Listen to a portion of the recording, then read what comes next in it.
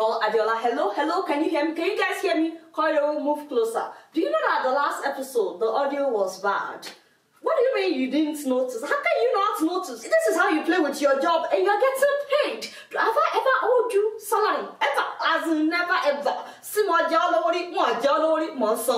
getting paid. So why are you playing with your job? I beg my people.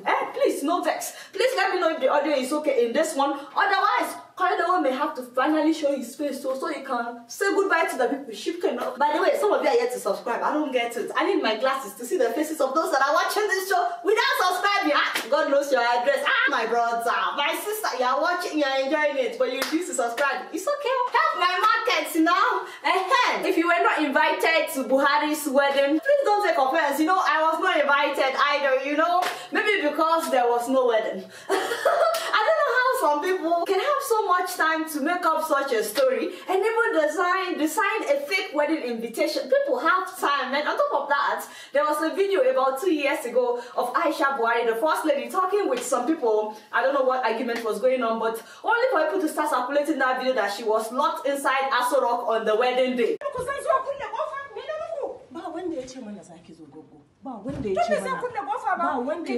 This is the villa. We have over 200 soldiers guarding us. 200 policemen guarding us. Why do you have to lock this door? What for? What for? Enough is enough. Let me know when you are leaving this place. That video you saw with my people, she wasn't locked in. I mean, you could even see other people inside besides the person that was filming. But for some reason, even though the story is fake, some people are celebrating on social media that Buhari was about to marry another wife. They were like, yes, Aisha Buhari is too full of herself. It sounds her right. Buhari is finally putting her in her place. I said, what kind of mentality is this? And how can you hate a woman for speaking out about her husband's bad governance? She doesn't hide it that Buhari is not the one in charge. It is the cabal. No offense, Mr. President, but even your wife knows who's in charge. I mean, this woman is siding with the people. She also exposed a major fraud, the 500 billion naira social investment program. Remember that some people just want a puppet first lady, you know, somebody that can be controlled. People like that, I'm praying for you on the mountain of miracle. Okay, yeah, no. Now, speaking of controlling people, let's talk about that BBC documentary, you know, Sex for Grades. First of all, thank you to BBC. This kind of story is long overdue. Huge shout out, by the way, to that reporter, Kiki Modi, and all the ladies who went undercover, and especially all the victims who spoke with BBC about their experience. Thank you so much, because I can't imagine how you felt. But if you haven't seen this, the title is Sex for Grades. It's on YouTube. Some lecturers at the University of Lagos and at the University of Ghana were exposed for sexually patronizing female students. First of all, how is it possible that the University of Lagos, a whole University of Lagos, has a place where lecturers hang out with female students to caress them, and the university will not know about it? You can't tell me they didn't know about it. They even call the place the cold room. The window is tainted black, for God's sake. You cannot tell me that the school doesn't know that this place exists. And that pastor lecturer, Boniface, who tried to commit suicide, by the way, after the video came out, the man needs to name the other lecturers that are doing this, because we all know that him and Dr. Samuel Oladipo, who were both exposed, they are not the only ones that are doing this. And it's not just the Ogas. When I was in school, so-called student union president, you need to come and see Iru Itu Tongpa. You need to see how they go after girls. And if you don't want to date the student union president, they know how to send thugs after you. Even some coppers will sleep with the students that they're supposed to teach. By the way, this issue goes beyond our universities and polytechnics. So many of our politicians are doing this same thing. Even right now, I mean, go to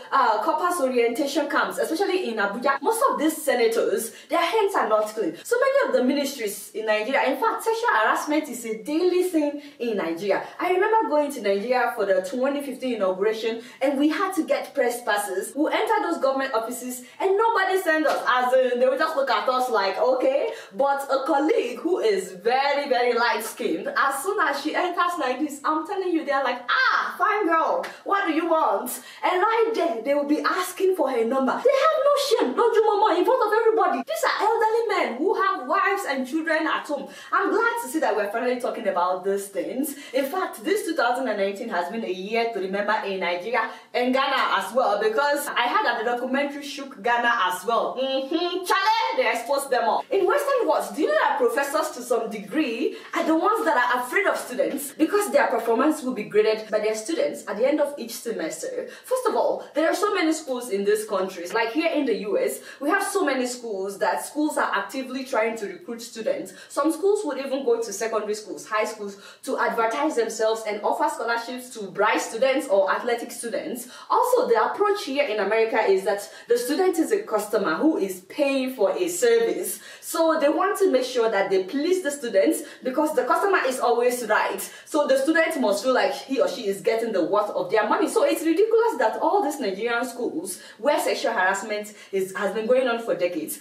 these students paid. They paid though. It's not like they're getting a free education, yet some professor will decide to sit on their resort because they refuse to sleep with him. The same thing with the way that so many of our schools go on strike. It's ridiculous. It's hard for me to even think about how ridiculous that is, that the students will pay and then the school will go on strike. By the way, I want to talk to parents who may be watching me. Please talk to your daughters about topics like this. When this BBC video came out, I heard one woman saying that, well, the girls are the ones throwing themselves at these professors. And you know, that broke my heart because I'm like, someone is 50 years old. It's not like he doesn't know what he's doing. He's married, pastoring a church. Yet you say that a 17-year-old was the one that threw herself on him. Let's stop blaming victims and shaming victims in Nigeria. And if your daughters should open up about what they are facing, please don't blame them. Don't shut them up. That's why many of them don't talk. You need to encourage them to open up and don't be quick to blame them. There's no reason why a lecturer should be permitted to have a romantic relationship with a student that he teaches unless they are married. You get what I'm saying? So it doesn't matter if the student threw herself at him or not. It is the same thing with a staff and a supervisor, which is why in other parts of the world, what they do is they put systems in place to minimize things like this. And that is what our emphasis should be, even in Nigeria. Because even here in America, with all the laws and systems in place, it still happens. In fact, some female teachers are caught having sexual relationship with high school students. Now, the only thing that minimizes it in any society is law and order. Passing the bill is the first step, and I'm glad that Buhari says that he will revisit the sexual harassment bill. Hopefully they will pass it, but making sure that those who report harassment are protected is another thing that we need to work on, and we really need to work on that. That's why most people don't talk. And then making sure that the accused are also given a fair hearing is also important, because not everybody is guilty. Sexual harassment in Nigeria, by the way, is so endemic that it's hard for us to talk about the other aspect of it, because some people may think we're trying to minimize the issue. But the truth is, there is also the other side of this university sexual harassment, and that is the side where some female students who do not want to study think that they can use their bodies to get by. And this happens a lot in so many schools in Nigeria. Not just that, some students from rich families also believe that they can pay lecturers to pass. This is not just a female student problem. Some male students also try to buy their way through college. And I know that doesn't just happen in Nigeria. Even here in America, that happens. But if you hear of the experience of some visiting professors who live in America, for example, and they went to Nigeria to teach briefly, some of them have been approached by female students who told them, "Oga, what will it take for you to pass me in this course, because I cannot make it. I'm ready. Just tell me what it is." And again, I'm not undermining the fact that in most cases, this comes from the lecturers, but a significant number of women have also believed now that they can get whatever they want from lecturers or maybe from their bosses at work by using their bodies, knowing fully well that there will always be men willing to take that offer. I think one of the reasons that some girls have that mindset that they can use their body is because they've seen that over the years, a lot of lecturers patronize girls sexually, so they're like, oh, there's always a way. Which is why it's important to put in place strong laws that would minimize this. Now, if you're a lady and a professor is asking you to sleep with him, please don't. Please, do not do it. In this social media age, you can actually expose such a lecturer, not just for your sake, but for the sake of the girls that would come after you and pass through this same lecturer. This has been happening now for a long time, and because they were not exposed, Thousands of ladies have been victims. So if you don't speak out, you are letting it continue, because after he's done with you, somebody else will come after you. And who knows who the next victim might be. So please speak up. At the same time, if you're a lecturer and a female student is asking you, Oga, what will it take for you to pass me in this course? I'm ready. Just tell me where you want us to meet. Please expose her, because that's the way to stop those who have now believed that they can use their bodies to get good grades. Again, the reason that many girls have that mindset, I think, is because they've seen that so many male lecturers prey on female students. Pastor Boniface's church disowned him, Foursquare Church, they disowned him, and Unilag shut down the cold room. But no lecturer has been charged. I'm glad that Buhari said that he would revisit the sexual harassment bill, but one thing that worries me is the attitude of we the young people about this issue. No offense to Big Brother Nigeria, but I thought that this is something that we would protest about if people would march on the streets because of a Big Brother housemate. I thought this would be a bigger issue to march about. I'm really afraid for my generation, because as much as we abuse those in government right now, we're not doing better. In fact, some of us would do worse than all this baba that we are criticizing if we are more concerned about Big Brother than things that are affecting our daughters, our girlfriends, our nieces, our neighbors. I mean, it's likely we all know someone who has been a victim of sexual harassment. It's time that we start caring about things that actually matter. But again, you guys don't know much. Guess what? I'm just keeping it real. Meanwhile, I've seen this video for some time now, but I've been in shock since that time, because I'm like, in 2019, how can this happen in Nigeria? More than 300 captives kept in chains were rescued this week in the northern Nigerian city of Kaduna. Most of them children, some of them as young as 5, were found in a building that was supposed to be an Islamic school. Police said they'd been tortured, starved and sexually abused. 300 men and young boys chained and starved, some of them for years, in what is supposed to be an Islamic school in Kaduna. This place is neither a rehab or an Islamic school, because you can see it yourself. Some of them were even chained. They were used, dehumanized. The victims also claim they are forced into daily Quranic recitations in addition to being subjected to sexual molestation. Previously, any attempt to escape attracts severe punishment. They used to hang people up there, in the next building there. They used to hang people. How did this happen for so long and no one knew about it? Or is it that they kept quiet? And did you hear the stories of some of the victims? They used to beat us even when we go to observe our prayers. The man has so many canes he uses in flogging us every time. I'm 14 years old. Hassan Yusuf, yeah. Doctor, are you a medical doctor? PhD, energy economics. Okay. Yeah. Why are you here? I decided I became a Christian because I spent 16 years in the UK. I married there. So I got back to Nigeria to come and settle with my family. And the extended family came and told these people that I became a Christian. I've converted. I'm trying to convert my children to Christians and the rest.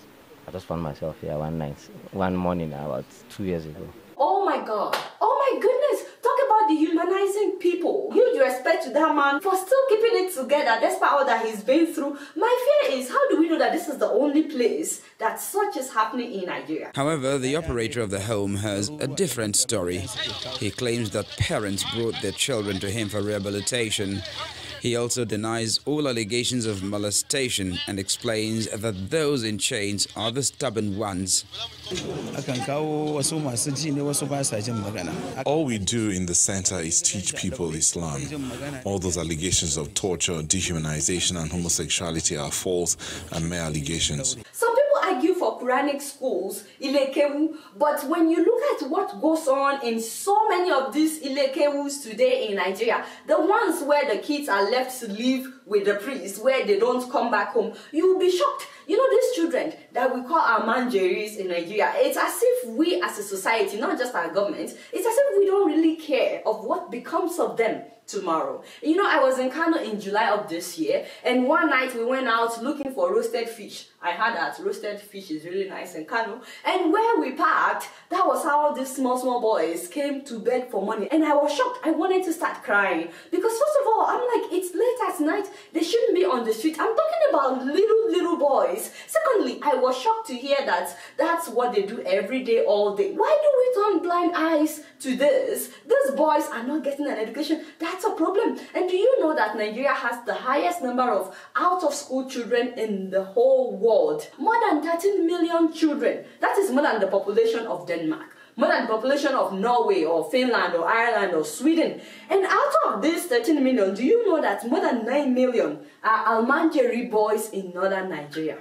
We need to care about this because there is fire on the mountain. These children are not getting an education. Not only that, many of them are being used as sex slaves. Men are sleeping with these boys. And they're also being used to make money. They will send them on the street to go and collect money. And apparently when they go on the street to collect money like that, the money belongs to the priest. This is exploitation. This is slavery. To my shock that night, I was told that the money I gave these boys, that they will go and deliver it to the priest. Even though I told them to go and buy food with it. My friends told me, no, they won't. They will give it to the priest. Apparently, many of these priests would beat them up if they don't come back home with money. What do you think would happen in the future when these guys grow up? Why do you think Boko Haram, for example, can easily recruit people? Politicians also use them as thugs. They're ready to die because it's like, what are they living for? But who is really benefiting from Almajiris? If we don't take care of this, someday it will take care of us. I'd like to give a huge shout out, by the way, to an organization called Almajiri Child Rights Initiative in Nigeria.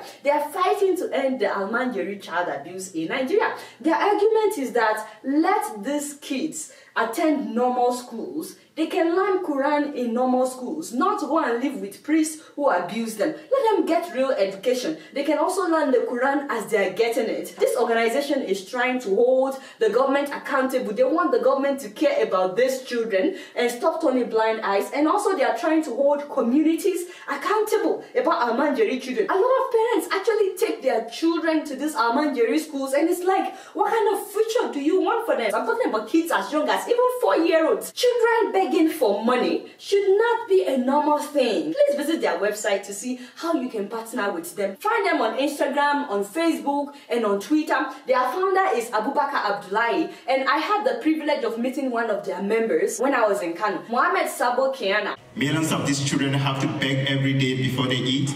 They live in some of the worst conditions imaginable.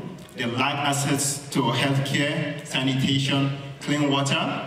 The most important, they are exposed to abuse and danger that no child should be exposed to. Most importantly, they are out of school. And because they are out of school, they are condemned to menial jobs at adulthood. They need our support because, like Mohammed said at the UN, and I'm glad that they are shedding light on this, even at the UN, if you don't care about these children, their future path is already laid out. It leads to poverty. And you know, when there's poverty, there will be increase in crime rate. And don't think it will not come to your backyard because it is in northern Nigeria. No, it will. You guys know I don't know much. Guess what? I'm just keeping it real. Moving on to Botswana, a tourist from New Zealand who was caught drunk driving was arrested. He was fined 3,000 Botswana pula and he was banned from driving in Botswana for a whole year. 25-year-old Harrison McLean was driving a Toyota Land Cruiser when police stopped him and found out that he was drunk. You know why I love this story? Because Botswana is setting example for us other African countries to stop treating especially white-skinned foreigners as if they are gods. As if they are gods. Amen, somebody. I don't know if something like this can happen in Nigeria yet, for them to arrest a white foreigner and ban him from driving for a whole year. Like, for real, Botswana doesn't play. I imagine that it will be hard for foreigners to go to Botswana and take advantage of them like it's happening in so many African countries, but I may be wrong. So if you're from Botswana, let me know. Let me hear from you in the comment section below. You guys not know much. Guess what? I'm just keeping it real. Moving on to Uganda, did you guys hear that the government wants to start killing gay people? I don't get it. I'm like, I don't understand. There's like a whole misplacement of priorities going on right here. Museveni is confused, no offense, but you really, why is he still the president is what I don't understand. The other time he had issues with how people should have sex, specifically oral sex. He had issues with it. Why would the president be going on national TV to tell people how to have sex? The man is bored, and now he wants to be killing gay people. How does that help anybody at all? And you know some people are celebrating that they want to be killing gay people in Uganda. Why do some religious people think that they can hate gay people and still preach to them to convert? For real, people don't care what you know until they know that you care about them. You get what I'm saying? How do you justify killing a human being in the name of you are fighting for God? Please, let's talk about this in the comment section. I really want to know what you guys have to say about this, because it's quite disturbing to me that people will celebrate killing other human beings that you did not create. Anyway, you guys now don't know much. Guess what? I'm just keeping it real.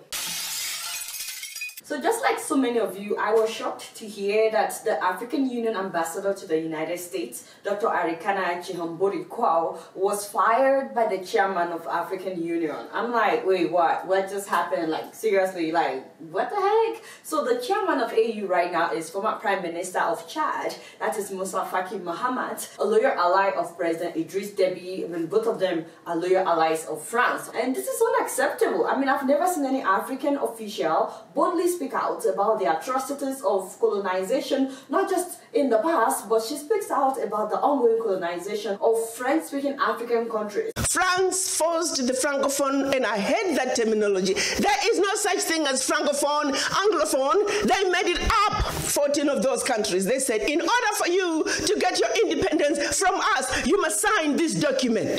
We are talking about giving you independence, but sign this pact for the continuation of colonization in a different format.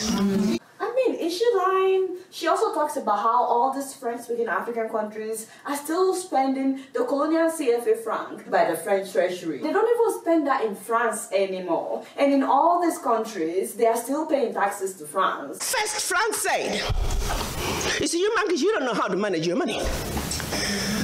We're going to demand that you deposit 85% of your bank reserves. Deposit those funds in the French stock market. Today, as we speak, the latest figures are saying for every 14 billion that France invests in the stock market from Africa, they are realizing upwards of 300 billion in return. Is the woman lying? Is she not telling the truth? As in, so when news broke that she was fired, people believe that it's because of her unapologetic stand against the atrocities of France in Africa. You know, a lot of people thought now that they have a new and a younger president in France, that Francophone countries would finally be free. I don't know if you've noticed, but so many of the Francophone countries in Africa are not doing well at all. The president of Togo has refused to leave. Look at Paul Biya of Cameroon. He's killing his own people. You think France didn't know what's happening? If France was trying to help the people of Cameroon, by now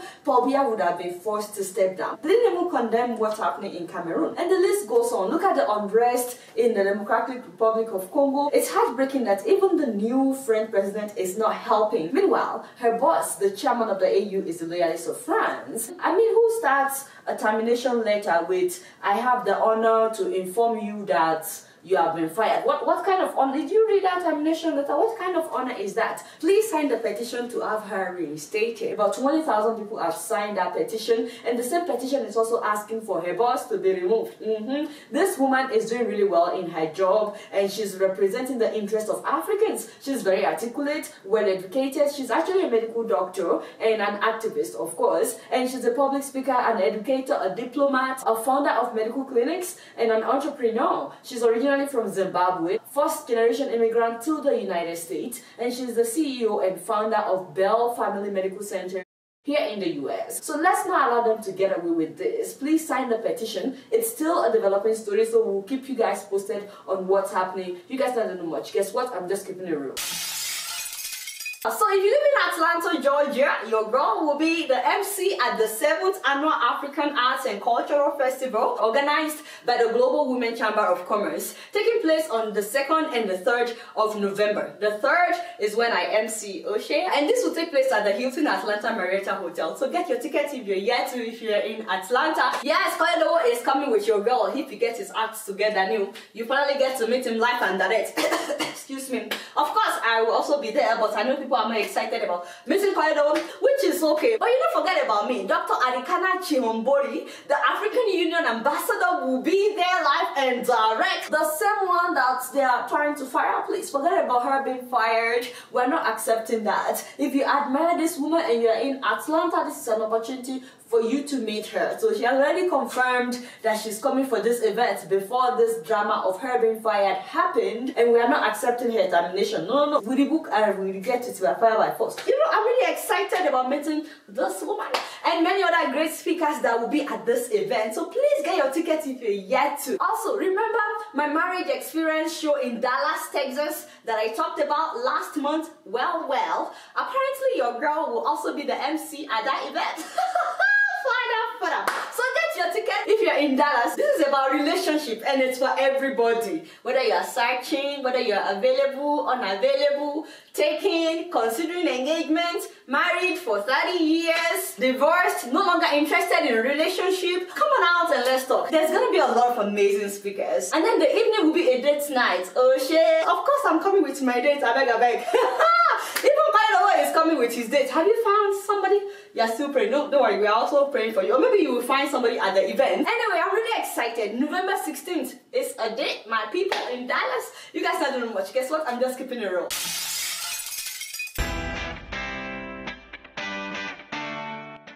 Hey everyone, this is Linda Ayowade with My Experience. I'm so excited that you're going to come to the 2019 My Marriage Experience show. It's going to be bigger and better than ever. We're going to have amazing guest speakers, panelists. It is going to be a wonderful opportunity to ask real questions and get real answers. We're so excited to have you, and this year is going to be even bigger and better than ever because we're adding a throwback date night right after the show. We're going to be playing your favorite hits from the 70s, 80s, 90s, and 2000s. Trust me, you won't want to miss it. Whether you're married, single, engaged, divorced, separated, or even widowed, this show is for you. Alright y'all, it's been real and I'm keeping it right up in here. Don't forget to subscribe to my YouTube channel if you're yet to, and don't forget to follow me on Facebook, Twitter, and Instagram. Until next time, I'm gonna see you all later. Peace out.